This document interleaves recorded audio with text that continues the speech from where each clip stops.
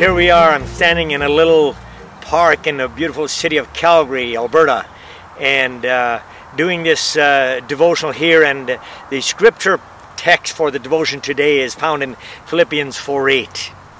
Finally, brethren, whatsoever things are true, whatsoever things are honest, whatsoever things are just, whatsoever things are pure, whatsoever things are lovely, whatsoever things are of good report, if there be any virtue and if there be any praise, think on these things.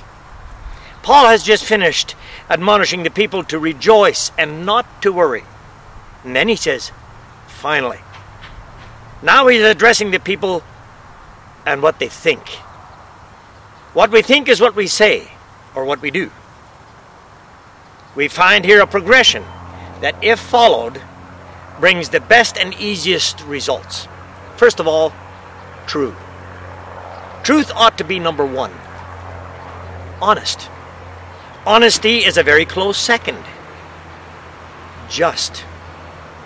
Justice will follow truth and honesty. Purity.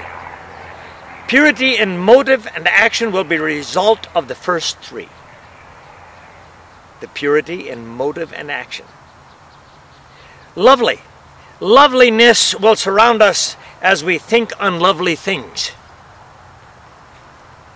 Of good report. Good reports will follow as we report good of others. We will get good reports of us if we give good reports of others. Virtue. If there is virtue in us,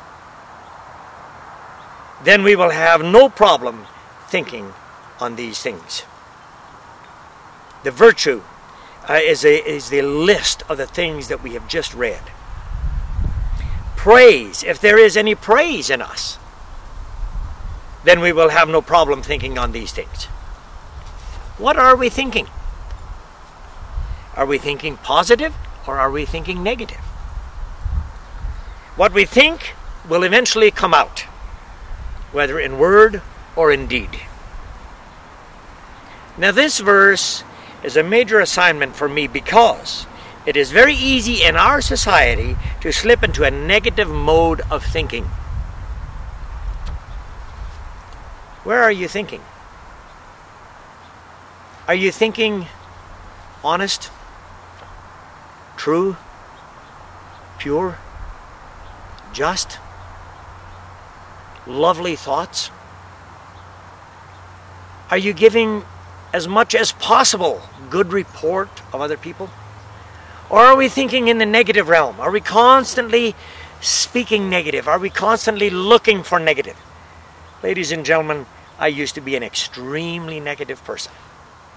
But I praise God for the possibility of change. Change. We can change. We don't have to stay negative. We can become positive. Let us strongly desire positive thinking, doing the true, honest, just things, thinking on those lines, and our lives will dramatically change. Heavenly Father, thank you for this beautiful day. Thank you for your word that encourages us to think in honesty and in truth and in purity and in loveliness, giving good report. Thank you, Lord God, for your word that encourages us in those areas. And Father God, I pray this for every person that clicks onto this website and listens to this devotion. Lord God, that each one may have a strong desire to become positive in thoughts, that there may be virtue and that there may be praise. For then these things will become much easier. And we thank you for this in the name of Jesus. Amen. And now it's better felt than told. I claim Jesus first and that